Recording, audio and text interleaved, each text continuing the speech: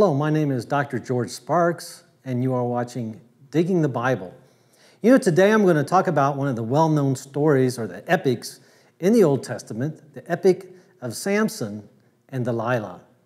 We're going to look at the biblical text, along with a lot of artifacts from the room of 1,000 artifacts. And we have brought some out, some very rare, very unique artifacts from before the time period of the Judges and slightly after.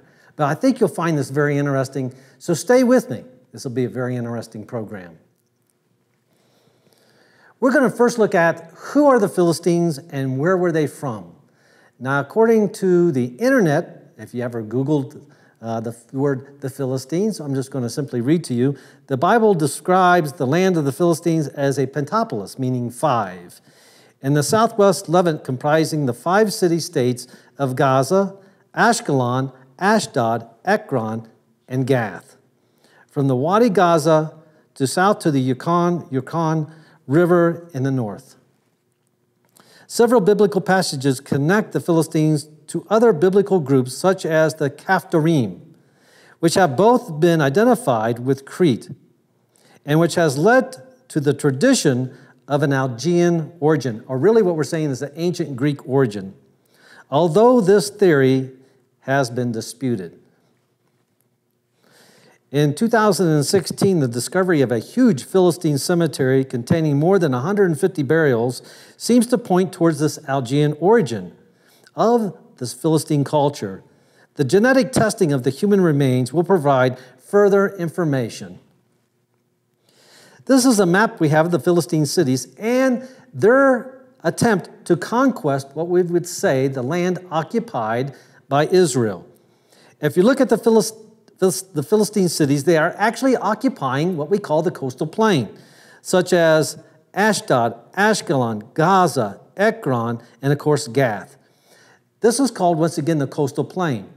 As you go further inland towards the land which we will call occupied by Israel, you have the foothills, which is called in the Bible the Shephelah, or the Shephelah.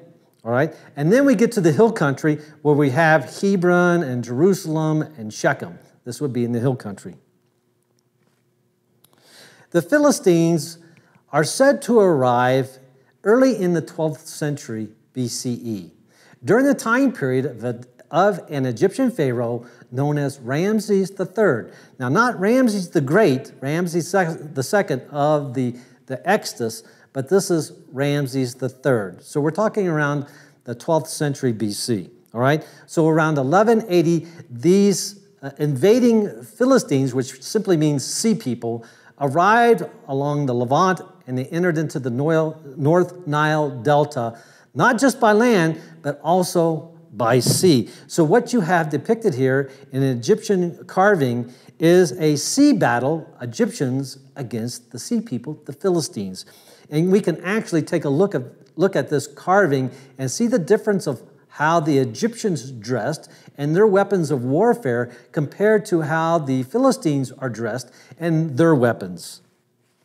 Here's a close-up. Notice the Philistines have this large feathered style headdress, which actually makes them look taller and maybe even more fierce.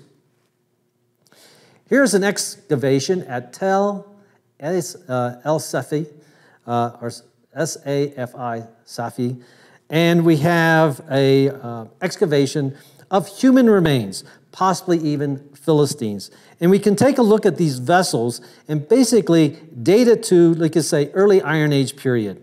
We have some bracelets, and we have a little type of dipper juglet on the bottom next to the skeleton's skull. Here we have a distance where you can see they are digging inside a balk.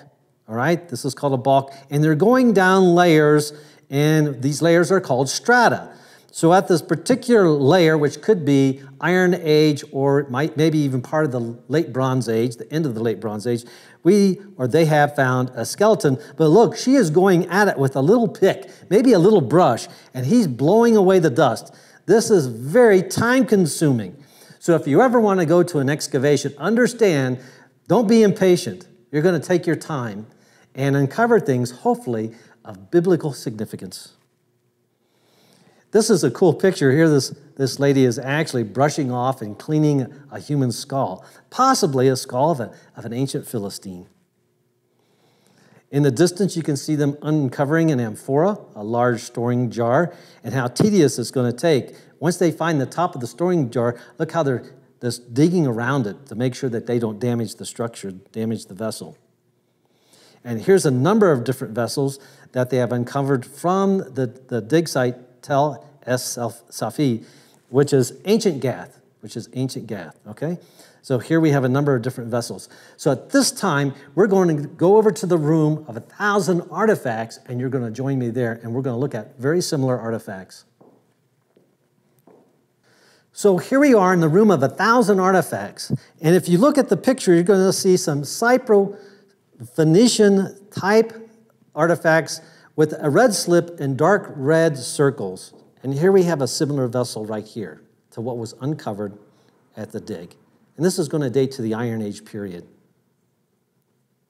So we're just going to generally say that this is early Iron Age 1, 1200 to 1000 BCE, and then Iron Age 2, usually 1000 to around 586. So we go Iron Age 2 and then 3. But that's the time period that we could be looking at when we look at the Iron Age in general for this one lecture.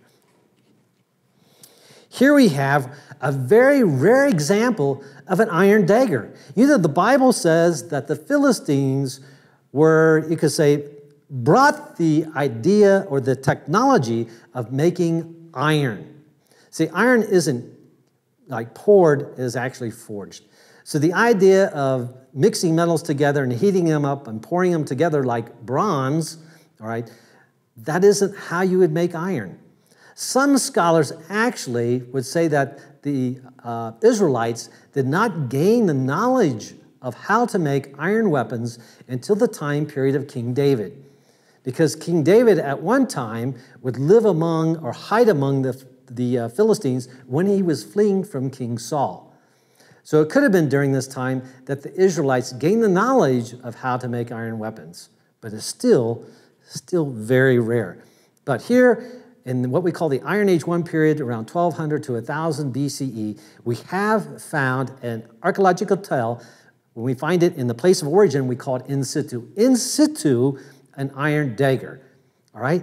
Now, what blows this theory of 1200 BC, the beginning of Iron Age? Actually, they found an iron dagger in the tomb of King Tut, which dates to almost a century prior to around 1320, 1330 BCE. So, there are little enigmas to this Iron Age theory as well. But a very rare iron dagger. Why is it so rare? Because iron rusts. Here we have some vessels, and these are called stirrup jars because of their odd-shaped handles. Their origins seem to be, again, Algean. The stirrup jars, you could say their construct, their design appears to be Algean. And as the Philistines migrate into what we call the land of Canaan, they bring with them the designs of the pottery from the origin of which they were located. So we can actually track these people by looking at the designs of their potteries, which we find at the excavations at certain areas, which we call bulks and strata levels, where we, for instance, saw that skeleton, or possibly even in a tomb. Tombs are where we find the most crispest of all pottery. It's usually intact when we go to a dig site, it's probably crushed under a lot of earth and debris. But, howbeit, we're looking at stirrup jars. The small one is actually an ancient Greek Mycenaean style, where the one on the right is what we call local imitation. In other words, it's the same style, but it's made out of local Canaanite clay, which is more coarse. And the painting design is not as crisp as what the ancient Greeks were using. So they're easily distinguished between the two. Here we also have some vessels from, we could say, the early Iron Age, the late Bronze Age, and I'm going to show you a very similar vessel. It looks like a canteen, but in archaeology, we cannot say canteen. That's too now. We have to use our own language, so we call them a pilgrim's flask, And here is a very rare example of a pilgrim's flask. This one actually dates to the late Bronze Age, 1550 to 1200 BC. The Philistines seem to arrive around 1200 BC, all right, 1180, but they still bring very similar designs of pottery style, such as this one right here. Once again, it's called a pilgrim's flask. Another type of pottery that seems to arrive with the Philistines is called a pyxis. A pyxis could be used for storing perfume. Once again, look at the design. Okay, this is what we call monochrome, one color. It's got an earthen style slip to it, kind of a light brown, with a dark brown paint. So it's only one color, monochrome. Once again, this is local imitation. This is not Mycenaean ancient Greek, but it's an imitation of that pottery from possibly the late Bronze Age period, most definite. Now, if we take these two pieces and show them together, they probably came from the very same tomb. Look how identical the slip is along with the brown painting designs.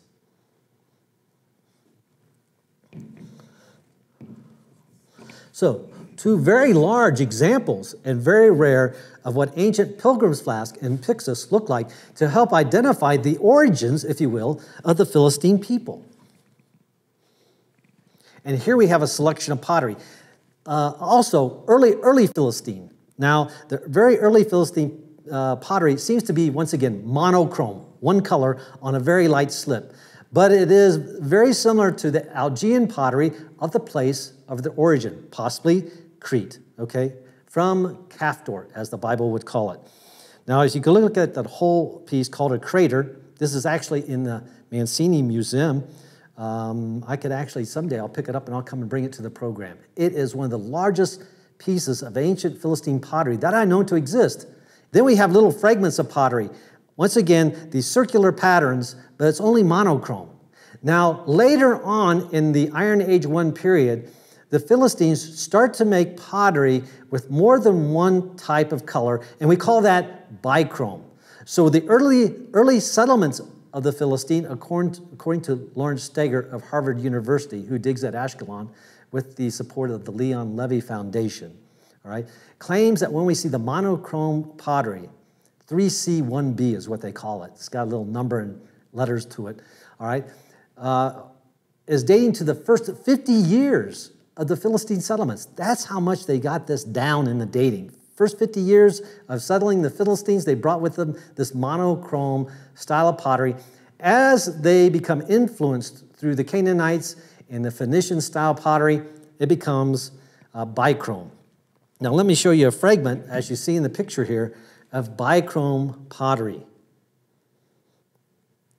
This piece was actually donated to the collection brought by Trudy Dotan, one of the leading Philistine archaeologists in Israel today. Now, if you want to read a good book on the ancient Philistines, this is one right here. Once again, by Trudy and Moshe Dothan. People of the sea. What does Philistine mean? Sea people. And look at the picture.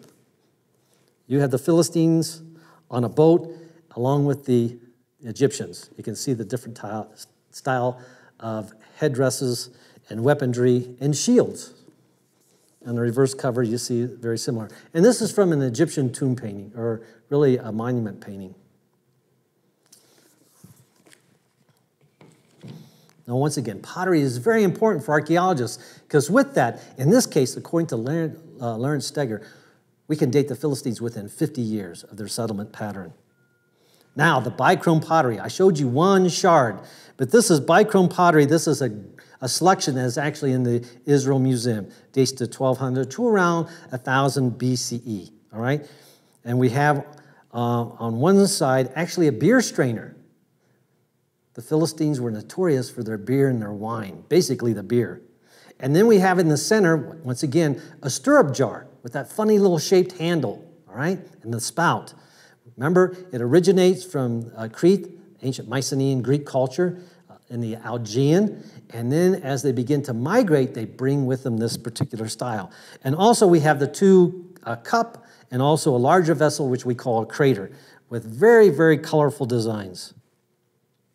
Now in Judges 3:1, I'm going to begin to read. Israel again did that was evil in the sight of Jehovah, and Jehovah delivered them into the hands of the Philistines for 40 years. Now, if you've been with me on some of the earlier programs, understand when the Bible actually gives dates, we have to be very, very careful. Are those actual years to be represented, or are they symbolic? Because they were in the wilderness, remember, for 40 years before they go into the promised land. And many times in the Bible, when we read about 40 days and 40 nights, it can be very symbolic for an unknown length of time period. And that's one way the ancient Near Eastern people expressed that. Well, how long were they in the wilderness? Or how long was Jesus actually fasting? And they might say, well, a long time, 40 days and 40 nights. Or you might be even more current, say, well, how many thieves? Well, we have Alibaba and 40 thieves. Well, how many thieves? Just a lot. So 40 in the ancient Near East could not just be a literal, but also as a symbolic, used as a symbolic number as well. So it could be that 40 years, or Israel was under the bondage of the Philistines for well over 40 years, just a long length of time. Judges 13:2. And there was a certain man of Zorah, of the family of the Danites. Remember, the tribe is Danites, whose name was Manoah, and his wife was barren. Verse 4, now therefore be aware. Now remember that Manoah and his wife are going to have a baby, and they're going to call his name Samson. But there's a vow that they got to keep, that their son, has to be ritually clean. And the text is going to explain that, but I want to lead into this one verse, verse 4. Now therefore be aware, drink not wine nor strong drink, and eat not any unclean thing. Now, why is that? Because by what you eat in the ancient culture and by what you drink could be some, you could say, it's not just symbolic, but be used for designating a certain place in society, especially in the Israelite society. See, the pagans would eat and drink when they would worship at their cults. And they believed when they were intoxicated, you'll never read about a word intoxicated, they believed that they were filled with another spirit of their gods. So if an Israelite was in a position, a priestly position, a position of a prophet or a judge, you were supposed to be exempt yourself from drinking anything that would be strong. Why? Because that's what the pagans do. Because if you were to say, thus saith our God, all right, they would say, well, which God are you talking about? Because you're eating and you're drinking like the pagans. Is that a pagan God? You could say, no, I'm ritually clean. I don't eat the same thing, and I'm not drinking the same thing. Oh, so you're of the origin of the Israelites who worship the God Yahweh. And they would say, yes. No razor shall come on his head, for the child shall be a Nazarite, and he shall begin to deliver Israel out of the hands of the Philistines. And the woman bare a son and called his name Samson. And the child grew, and Jehovah blessed him. And the Spirit of Jehovah began to move him in Machana Dan, between Zorah and Eshtaol. Now, sometimes we got to be very careful in the words that are used, because words can be symbolic as well, and have somewhat irony and double meaning, and which makes the story even more, you could say, strong once we understand this. Now, it begins with a capital M, Machana Dan. Remember, Dan means judge. Machana also means tents and camps. So understand that the Philistines are living on the seacoast, and look at their pottery, and they have brought with them the technology of iron. They are advanced. They are on the seacoast. They are the beach boys of their time period, and the Israelites are kind of concerned about losing their youth, their young people, to the innovations of that oncoming coastal people called the Philistines. Will our young people leave to be a part of them? Because if they do, we'll lose our ethnic origin along with the way we worship our God Yahweh. You can see the concern. But understand here in the text, Machana Dan, the Israelites, at least in the location of Dan, are still living in tents. And yet the Philistines come with this new technology. Now, very, very close to the stomping ground of Samson is a large tell called Beth Shemesh. The word Beth means house. The word Shemesh means like to be brilliant like the sun. And the word Shemesh is just Hebrew for the very word that we're using so much in this particular text, Samson. Samson is Shemesh. Now, I'm not saying he comes from Beth Shemesh, But he comes from that territory of the town, the city of Beth Shemesh.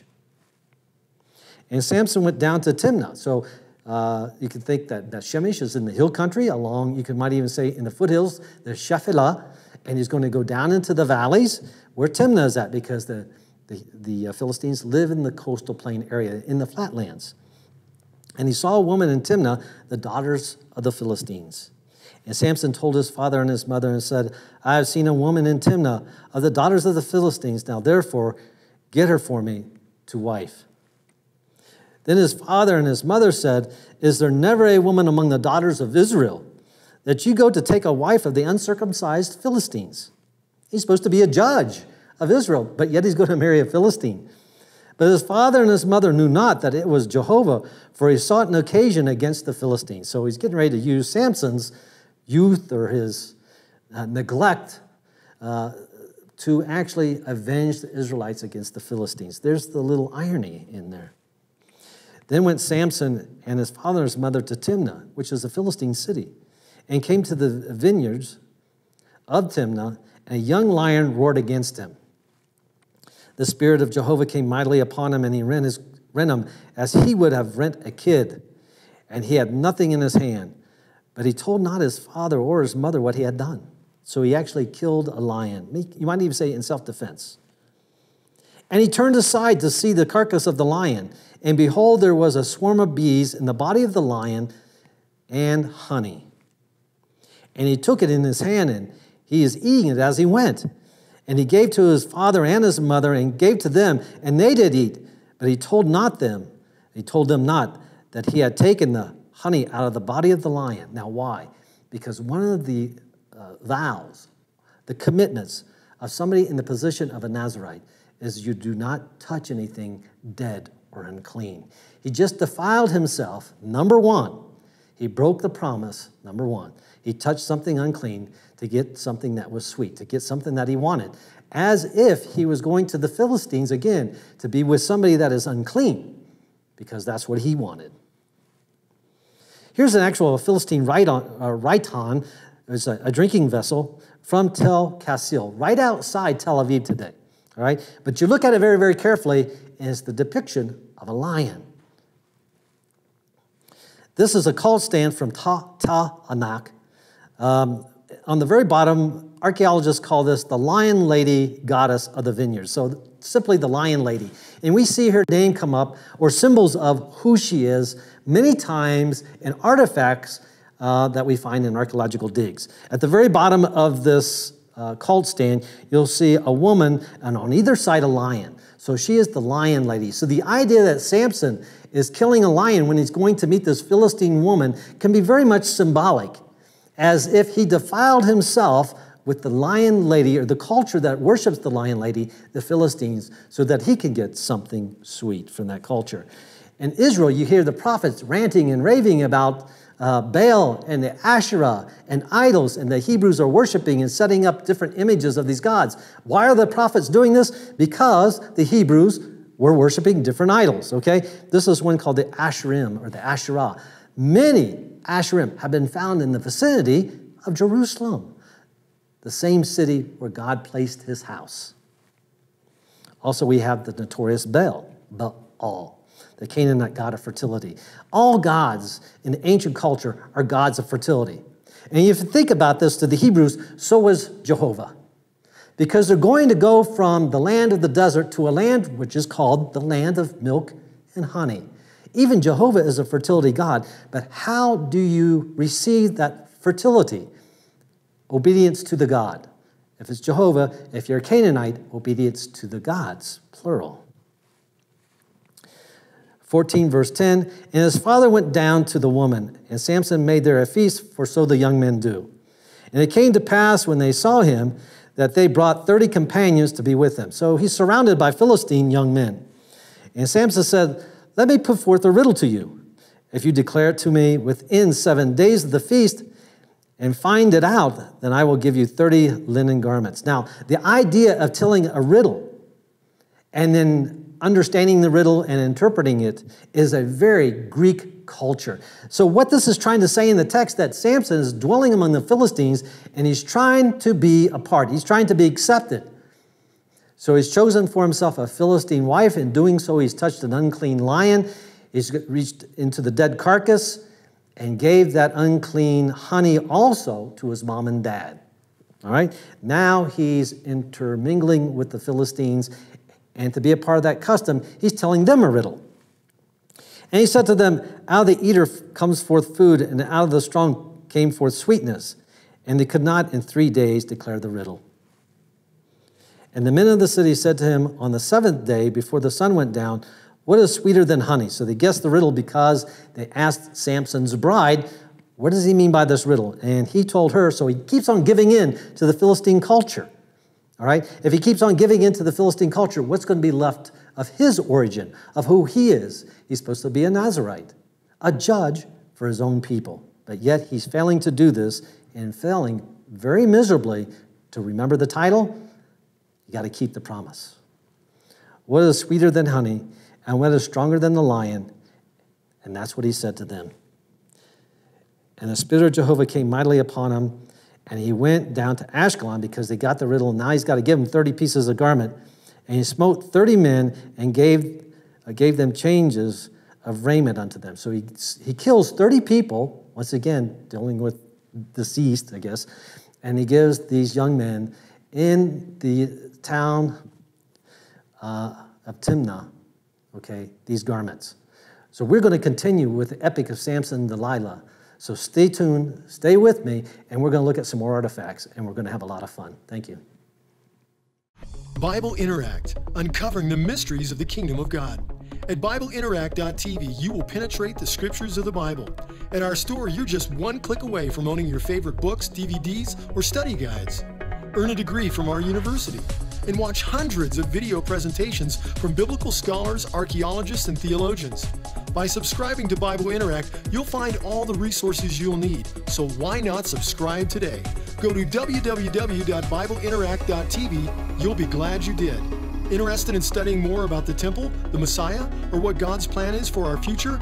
No problem. We've got you covered. With more than 200 DVDs, books, and workbooks, you'll find the answers you've been searching for. Bible Interact, uncovering the mysteries of the kingdom of God.